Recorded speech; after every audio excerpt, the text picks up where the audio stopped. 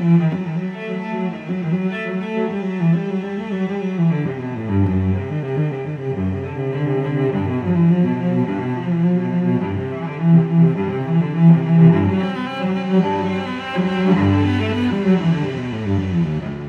we're now going to just cut out the opening for the rudder.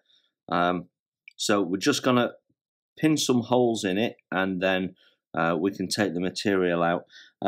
Having looked at this, when I originally put these planks on, the glue that I was using, the Zap glue, had clearly gone off and it wasn't sticking. So I then went to this, which I'd bought in readiness to replace the Zap glue, Rocket Cyano glue gel. And when I've placed these, I've not put them quite back in the same position they were. So this I don't think is straight. So we're going to use the this line here as a guide to start with, and I'll make the gap smaller than it should be, and then we can open it up with a file. Well, let's start by drilling it out.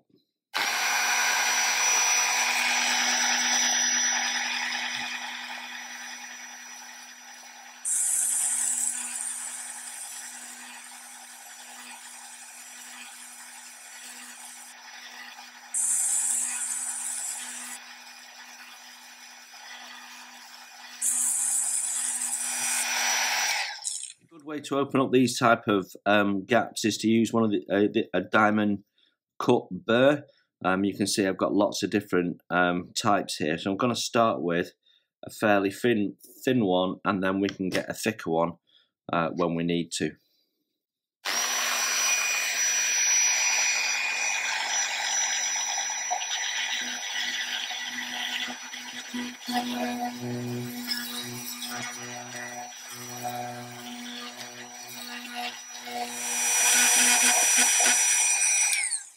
Now you do have to be careful, because obviously these burrs will take out material that you don't intend to from underneath, so we do have to tread with care. We know that the hole terminates just after this join of these top two planks, so I'm going to change the burr for one slightly bigger now that we're in, which will take a little bit more material away at a time.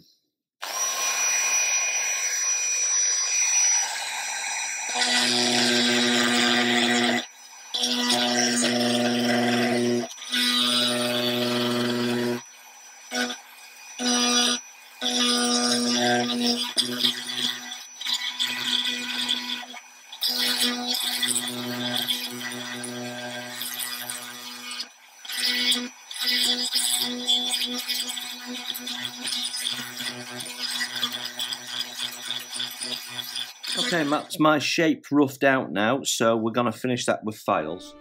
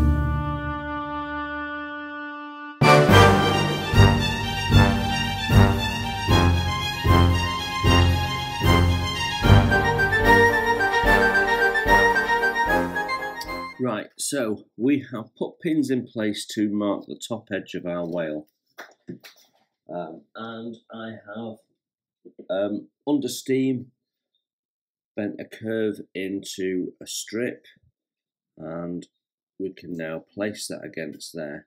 Now in the first planking we were using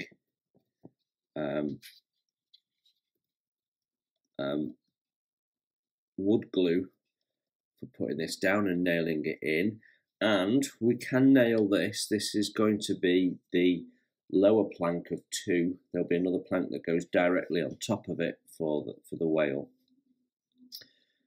So we could nail this as well if we wished, but actually I'm going to use medium CA for gluing this down, which means we can glue a little bit at a time and hold it in place. I'm going to be using this, which is fast setting. That means I only have to hold it in place 10 or 15 seconds probably, and we're done. It grabs really quick, and actually probably grabs a bit quicker than it says when you're bonding wood. So that's what we're going to be using. So what I need to do is get myself positioned so I can see what I'm doing, and then see how I'm going to hold the camera as well. Okay, I'm going to put the first strip on. The important thing is that we get a little bit of overhang there so we can trim it tight to the part that goes in there. This piece has already been trimmed.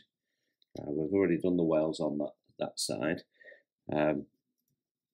So I've marked a little line where I want to glue up to. So I'm just going to do this front curve, and we've marked a point here on the hull. You can just see that there, which is going to allow me to position it so I know I've got enough overhang.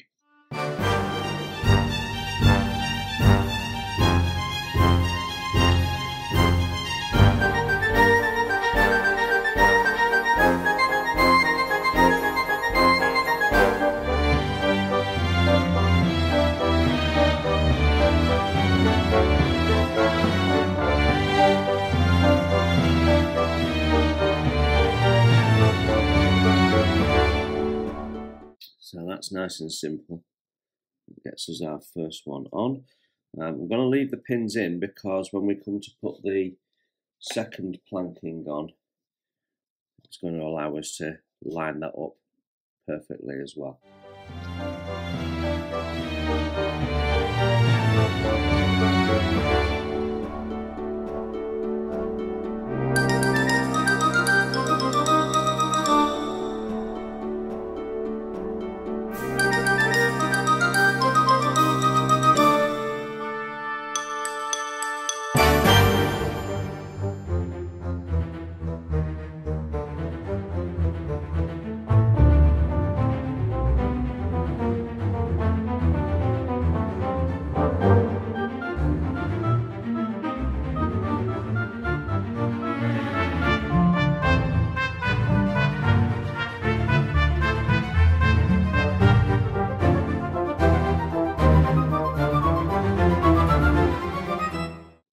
And that's our first whale strip on.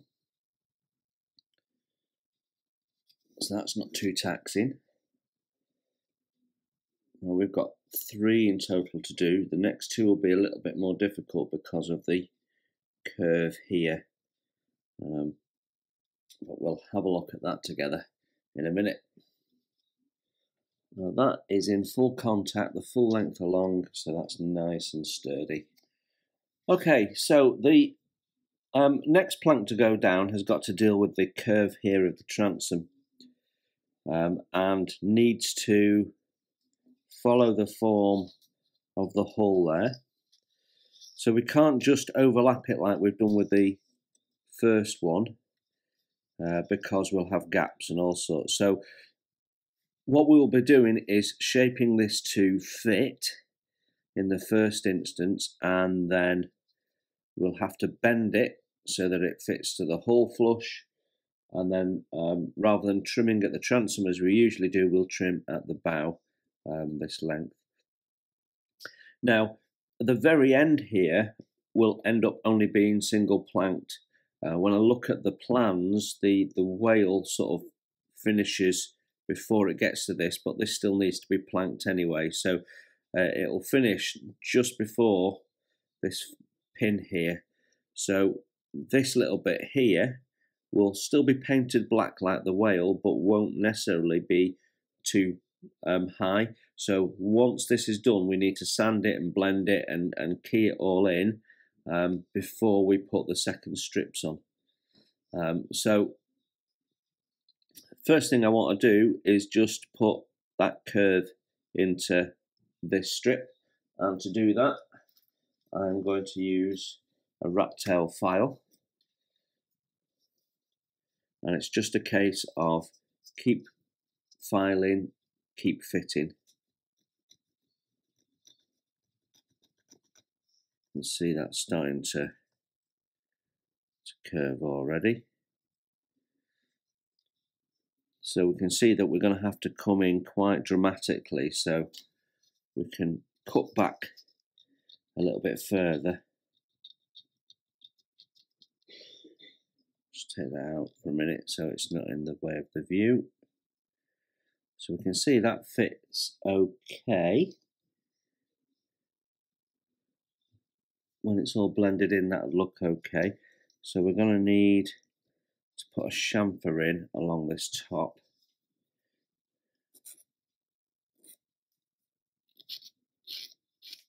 There we go. I do need to put a little twist in there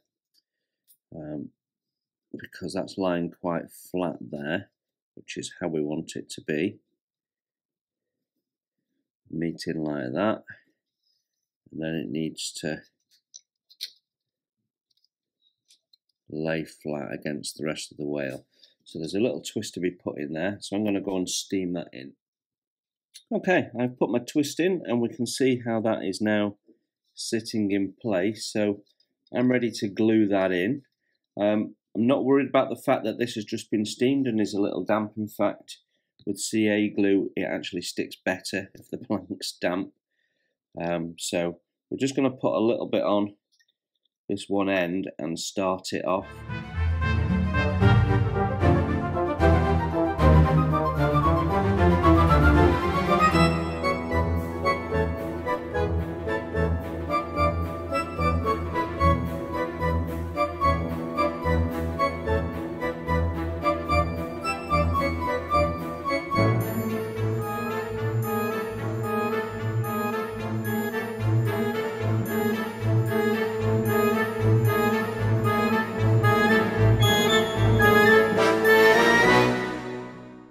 You don't need to glue the whole length, you only need to glue it sort of at dashes along the line just to hold it down.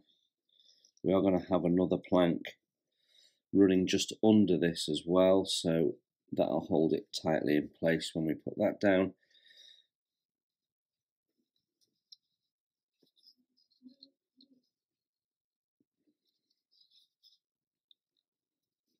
Okay, I'm going to carry on gluing this in place using medium CA, and then when we get to the bow, we'll perhaps show you where we're up to again. Bow, we just need to bring that in a little bit, and to do that I need to shorten that because it's capturing the whale on the other side.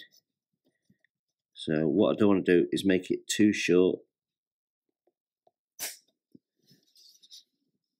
so that we aren't butting up against that part. That's better.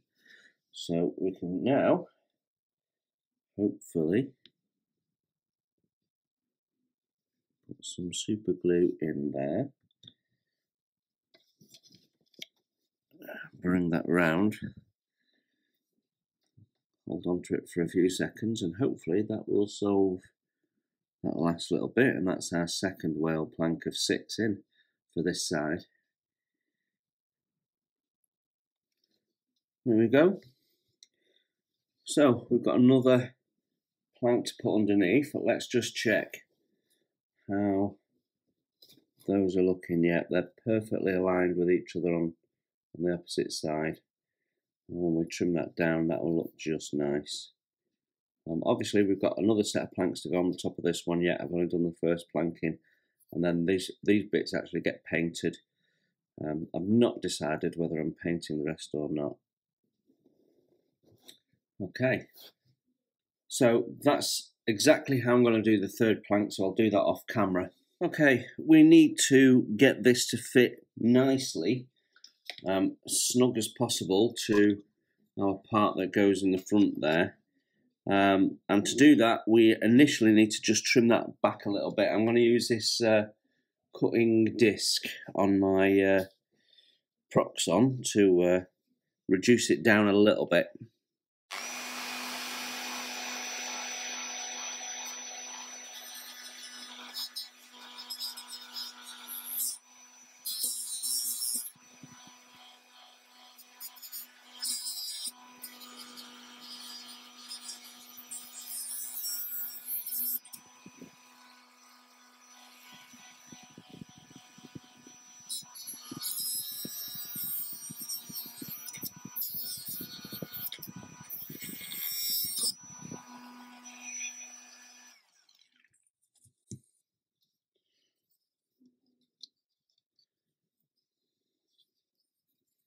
We can see right now we can't get that in, so we just need to trim it back so that we can get it in, and then we'll file it very slowly and keep test fitting until it goes in.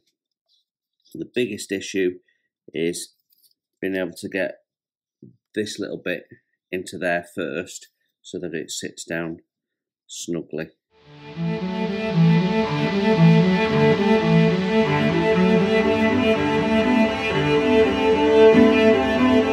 So there we have the first whale planking done. You can see by taking it back a bit at a time with a needle file, we've been able to get a nice tight fit. This is not, if this is not going in properly, you probably haven't taken enough material.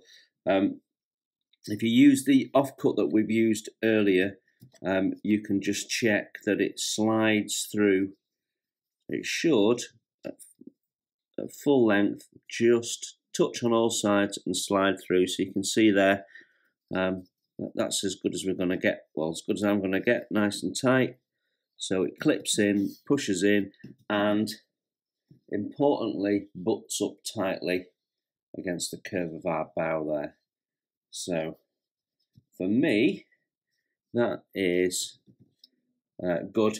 Now it's the same process that we'll do with all of the rest of this planking. As we come to it, we will every 2 or 3 we'll trim it back and test fit it and make sure it's all good. We won't attach this part until all of this planking's in place. This needs painting anyway. We can see our waterline, so below the waterline will be white. Now, even though this will be natural wood as far as the kit's concerned, I've yet to decide what I'm doing with that. This will all be painted black anyway, as will the whales.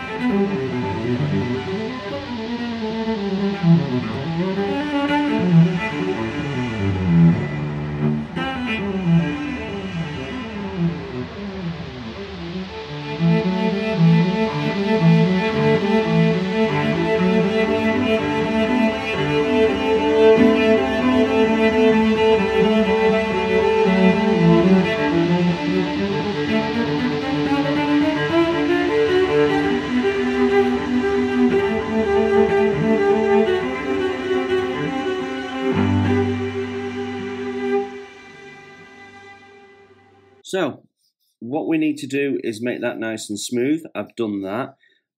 I don't personally worry about being able to see the individual planks under the paint. For me, that just looks more authentic. And we've blended in this edge here that we've put the first planking of the whale on. Just want to make sure it's got a nice line and that it's nice and even for the second to go on. Now the second's going to terminate before that, so this is going to be painted in black, but it's important that we get the line looking nice. We want it to just gradually curl under there, nice and smooth. Now, we know these are the ones that we're going to put the planking on for the whales. So what I'm going to do is I'm going to paint this in a minute. I'm painting the start bit, but not all of it, because we are going to put more planks on here, but they will terminate before there, so we can paint in that first little bit. But before we do that, we need to sand smooth all of the whale planking so that the second planking sits nice and flush on top of it.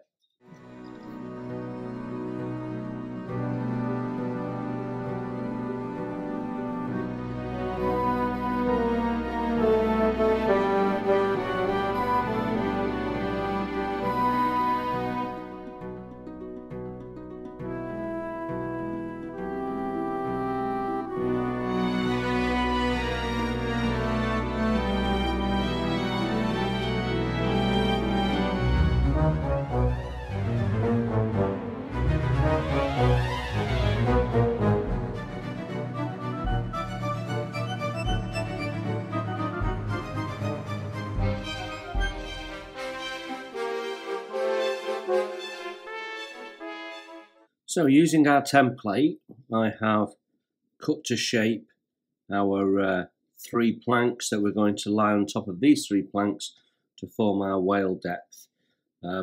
So just as we did before, I'm going to use medium CA glue to attach these. What we'll do is we'll put the pins back in to their existing holes, and just like before, we will push it up. I've marked the position where I want the whale to start, so that's 17mm in from the end. I've already done it on the other side, so that marries up with what I've done on the other side. So what we'll do is we'll put the first strip on like so, and just like we did in the first layer of planking, we will do a little bit of bending to give us a curve. So there is nothing really I can show you that's new on that. The trick is to make sure it sits on top as squarely as possible, and we'll glue it a bit of a length at a time. So I'll glue that much, and then that same length again, and then we'll end up on the bow and then cut the excess off. And then trim that down so that we can put our keel pieces in. So I'm going to get on with that, and when this is in place, I'll come back to you. I've shaped the first strip. I've marked out a start point for it, and we've put some pins back in the holes that we originally drew nails in, and using the same process of gluing with medium CA, I'm going to slowly glue this back into position. Now you've seen that before, so I'm not going to show you this on camera, but just wanted to give you an understanding of what I'm doing, and then we'll shape the next one, and that should give us that nice curve then. Okay, our whales are now on, and we have the shape that the plan shows, and I'm happy with all of that. So there's 2 things that we need to do now. We need to finish the whales in terms of getting them sanded and smooth and presented, and then we need to paint them black before we do any other of the planking. So whereas when we were doing the hull, the finish wasn't that important, now the finish is the most important thing. So what I like to do is remove the sharp edge. I think it looks much more natural if we just round the edge off a bit, and I'm using some very fine wet and dry, and all we're going to do is take off that hard corner, and for me that looks a bit more lifelike if you round it off, it's nice and smooth. And we'll do the same with the curved edge here.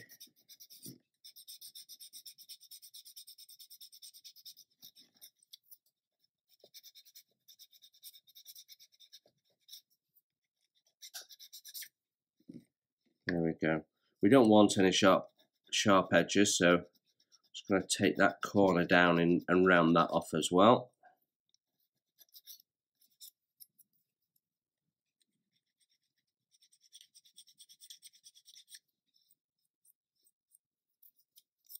And then of course we need it to be smooth on the top surface. Now these little bits that we used as blocks when we were doing right at the start, when we were setting the frames, these now become quite handy for wrapping small amounts of fine sandpaper so that we can do a final surface prep. So I want to get this as smooth as glass.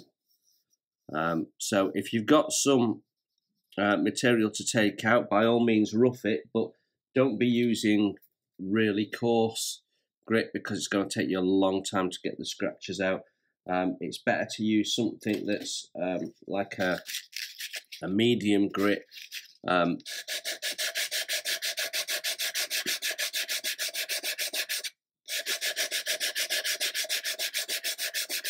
Reduce your material down and then go in with a fine.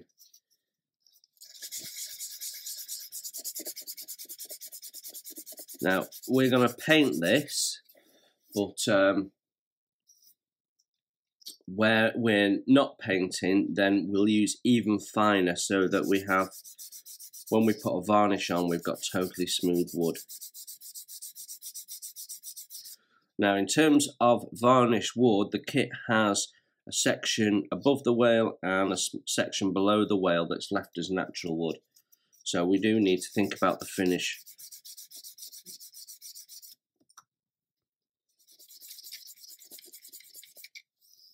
There we go, that now under my finger is totally smooth, and if I wanted to varnish this it would look really good now. So that's what I need to do along the full length. Just take the material down, smooth it off, smooth off the edges so we've got a nice curve. For me, if you sand the front face first and then put your curve in, because obviously as you take your material down, the rounded off edges can be reduced down and sharpen up again. So it's the last thing we should do rather than the first, to be honest. There we go, and it's as simple as that. Just go along the edge, take the sharp corner off, and that just looks a lot more authentic in my mind at least. There we go, that is ready for paint, so I'm going to carry on and do the rest of this and catch up with you when we're ready to paint.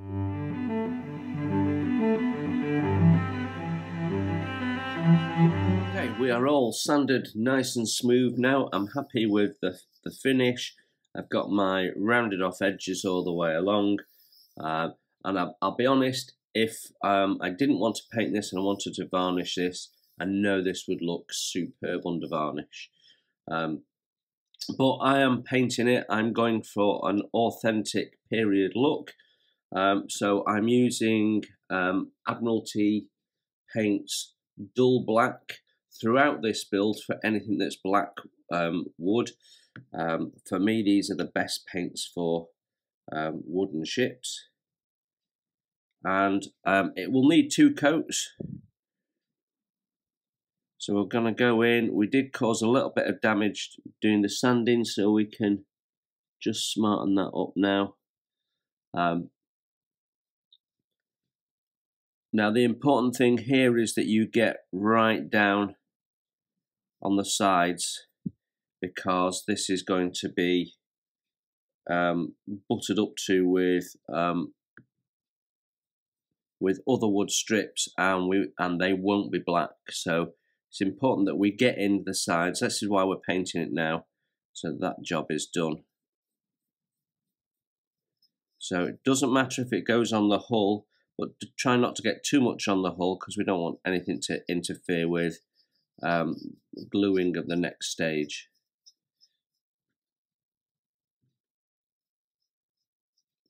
And don't worry if you can see the planks through it. When you look on a real wooden ship like HMS Victory, you can see all those planks through the paintwork. I'm sure some of that's to do with their age, but yeah, so you can see on camera, you can just about see the lines between the planks, and personally I like that. It just shows that it's wood underneath, and that we've not put a chunk of plastic on or something. So I'm going to paint this up now, and then I'll take a photo when it's done.